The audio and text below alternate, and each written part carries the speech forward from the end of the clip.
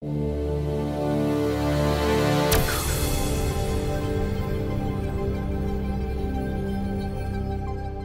do you think we'll prove the reality of Planck's sphere quantization of quantum foam?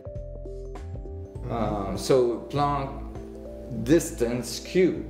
The distance being the oscillation of the vacuum structure based on the Planck unit being the minimum size of the oscillation of the vacuum that can occur. And that oscillation is 1 Planck length? That's right.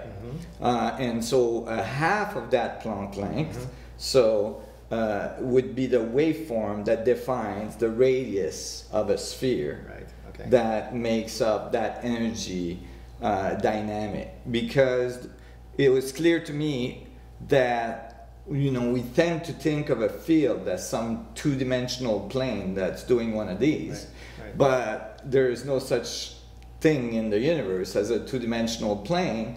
And so it occurred to me that it had to be more complex than just a linear waveform on an oscilloscope, and so what would the universe do? Well, when you look at stars, at black holes, at cells and so on, you would imagine, and from my equations of the proton, you would imagine that you would have specific spherical geometry, at least. And eventually the Platonic solid could be extrapolated from it, but that's another story. Yes. And so I took the half wavelength of the Planck and made it a spherical unit, and then from there calculated how many Plancks there is inside a volume of a proton.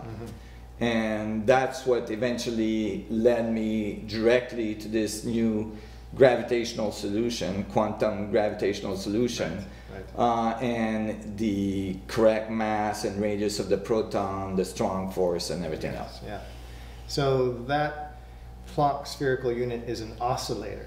It's an oscillation that's an electromagnetic oscillation, is that correct? That's correct. It is a dynamic of the structure of space-time itself at the quantum levels. That is, space-time is fluctuating with all this electromagnetic energy at the quantum level, because when you calculate the energy of an oscillator such as the atom, you can't find